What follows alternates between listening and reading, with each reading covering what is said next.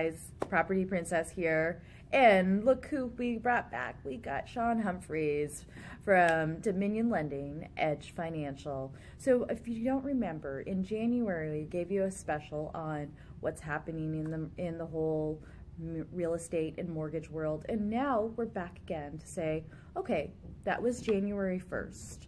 Here we are. We're in February, close to Valentine's Day. That means spending some money, hopefully.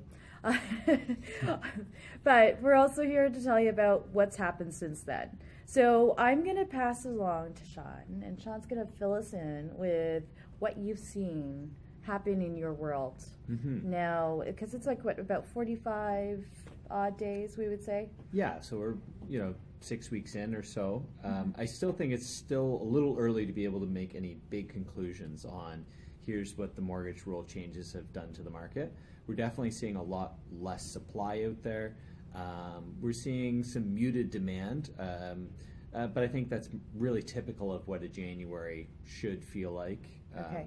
And I mean, in comparison to January 2017, where things were really out of control and the market was super hot, it does feel a lot slower. The numbers you're going to see are all going to be very skewed.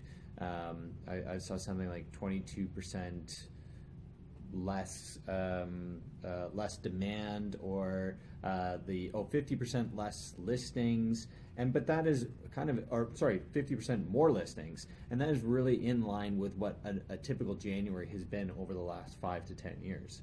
So yes, with the exception of 1 year being unusual. Exactly. Okay. But with the exception of last year being a complete outlier, this year looks really wonky. But if you look at the long-term trend, it's on point.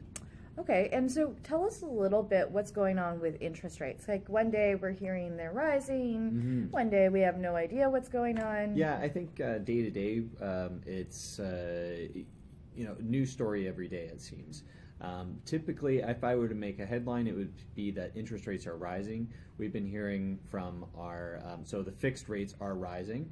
So there's two that we might think about. So the fixed rate, which is tied to the 5-year bond yield, that rate has been rising and pretty consistently over the last couple of weeks. But also there's the variable rate, which is the based on the Bank of Canada's benchmark rate. Okay. And that did change in December, but now we're not expecting that's going to go up considerably over the next little while. So people don't need to panic and know that there's still great rates out there. For sure. And there still will be plenty of opportunity. Yeah, if you look at the rates and how they align with the long term, like over the last 10, 20 years, they're still at very, very low rates. 10 years ago, we were around 5% for our mortgage rates. Now we're somewhere in the 3.5% range.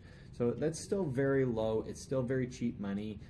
Obviously, it's higher than it was this time last year, but we're still in a low I always call people fortunate. I mean, I remember when I took out my first mortgage, and I think it was like 11% or something crazy like that, 9 or 11%. So when we think about interest rates and how fortunate we are to have them, even still this relatively low, that means this is opportunity to get in, and still is. Absolutely, there's still lots of opportunity. Toronto is still a great city. Or GTA. GTA, sure. Yeah, the GTA is still a great place to live. There's lots of jobs here, great transportation, and it's a place that people want to be. So it's a good investment. So there you have it. So that's the latest on what's going on in the whole market side. And in case you have questions, I know I sent you over the weekend a mortgage calculator that you can play with if some of you are thinking about refinancing or thinking about buying or selling and trying to figure that all out. And if that doesn't make sense, then just call us. And if you want more tips and tricks, look forward to seeing Sean again next month, and we will talk to you soon. Have an awesome Monday.